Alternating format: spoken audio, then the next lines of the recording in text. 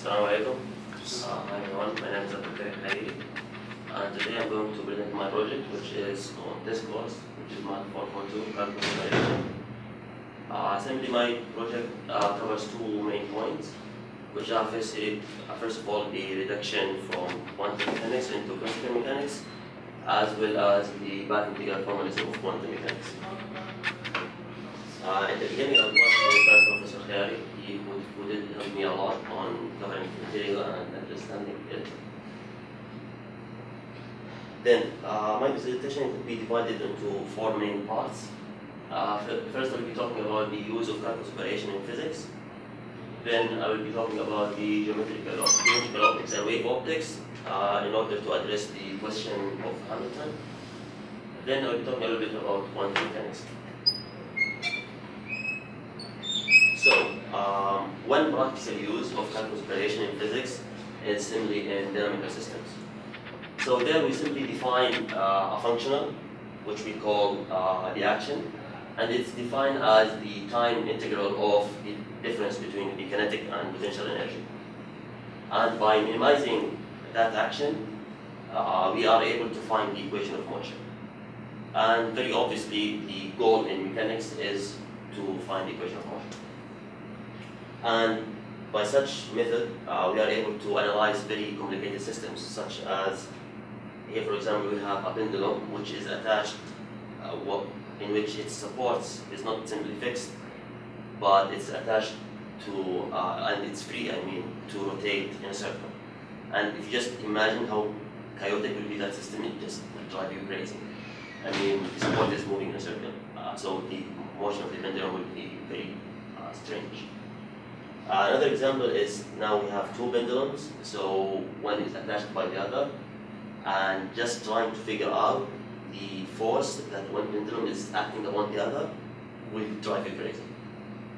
And giving such problems and systems to typical engineers and asking them to find the equation of motion, their faces will turn blue trying to figure out the equation of motion.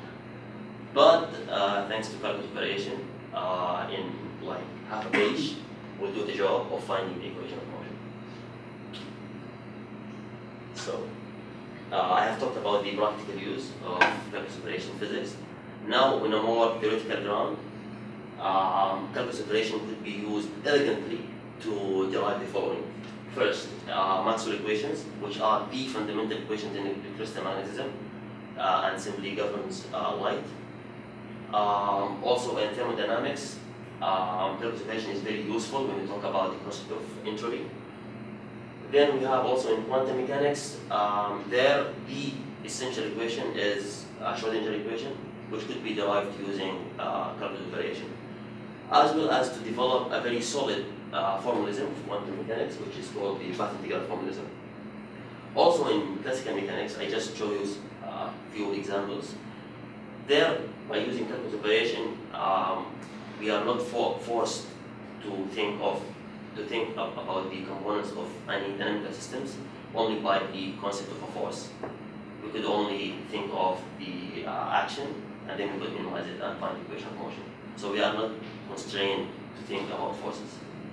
And finally, in conservation laws, like three of the most powerful tools for scientists and engineers are conservation laws, and three of them are the linear and angular momentum, as well as energy.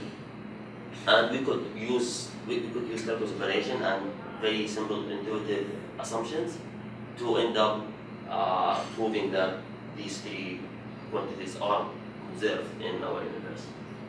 So it's really very helpful. And my aim in this presentation, or I intend to focus on quantum mechanics as well as its links on classical mechanics. And I did forget about Einstein. Also in general relativity, we have Einstein field equations. It could be also derived using calculus operation. Now, moving to the second point. In wave optics, light is being treated as a wave. And we do have somehow a rough idea about what a wave is, right? Like, it's simply a disturbance of a medium. And one point that is worth mentioning about wave is that they do interfere in a very specific way, which will usually be called an interference pattern. And that's exactly what happens when we shine a light on a wall which has two slots.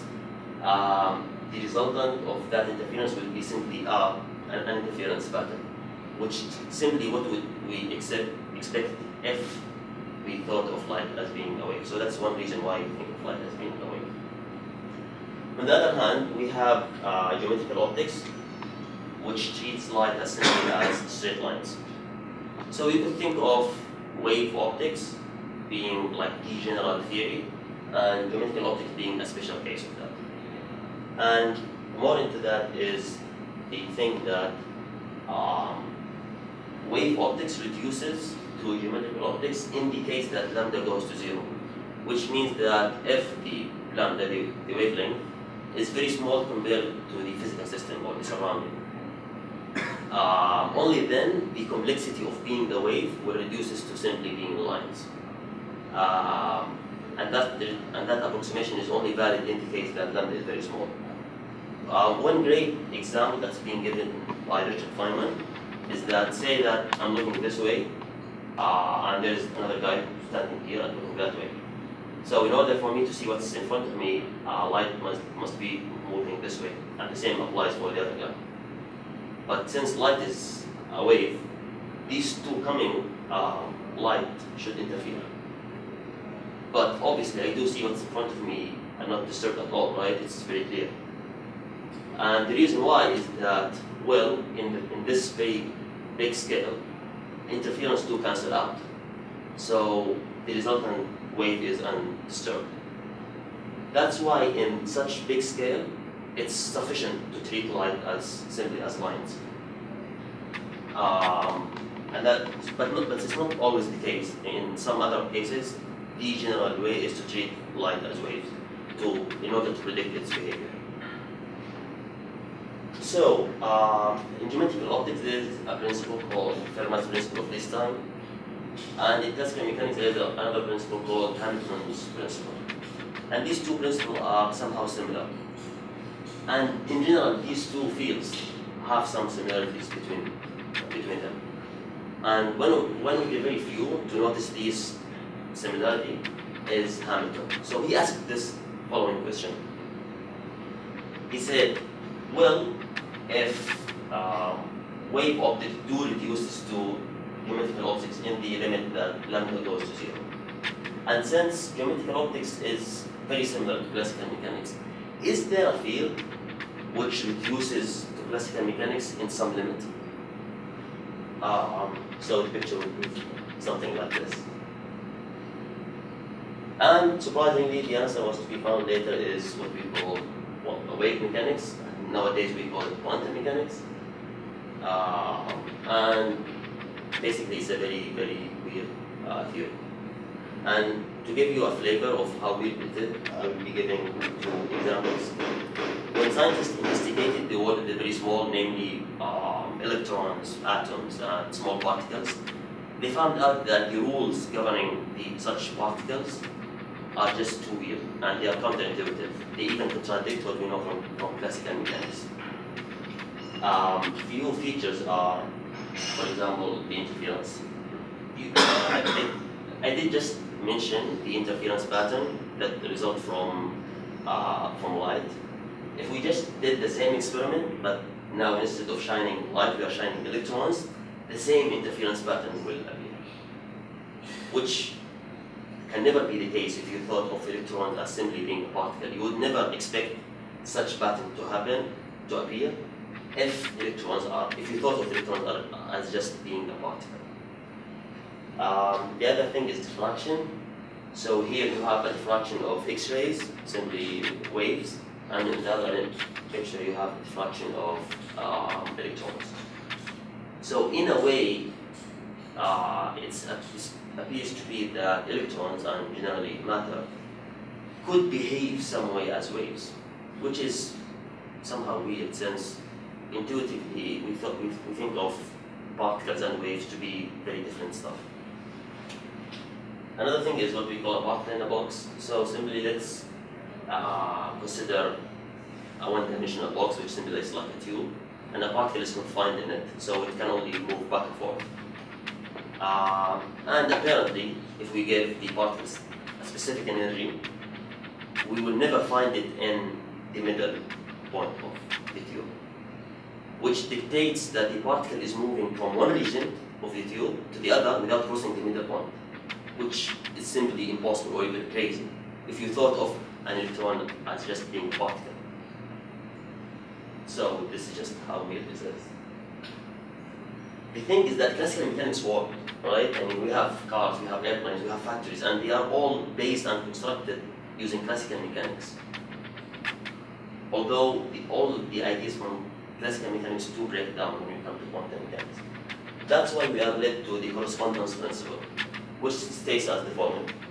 It says, well, as the quantum number increases increases in a very large matter, the predictions of quantum mechanics do coincide with the predictions of classical mechanics. So in simple words, when we talk about cars, airplanes, and factories, it is okay to use classical mechanics because its prediction will be the same of those predictions made by quantum mechanics. The point worth mentioning here is that the correspondence principle is not a mathematical one. So back to this picture. The masterpiece done by Richard Feynman, a Nobel Prize winner of physics, is to show mathematically how this reduction of quantum mechanics into classical mechanics is being made. And the thing that has to go to some limit is simply h bar. So we have this reformed picture in which we have in one end wave optics being reduced to geometrical optics indicates that lambda goes to 0. And since classical mechanics and geometrical optics are somehow similar, we also have a field which is quantum mechanics, which reduces to classical mechanics in the case that h bar goes to 0.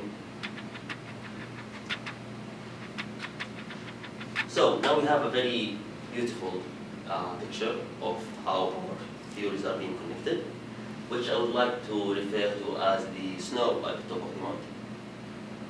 But the thing is that in order to reach to the snow, you have to go through the mud, which I mean by doing the math. So let's start by doing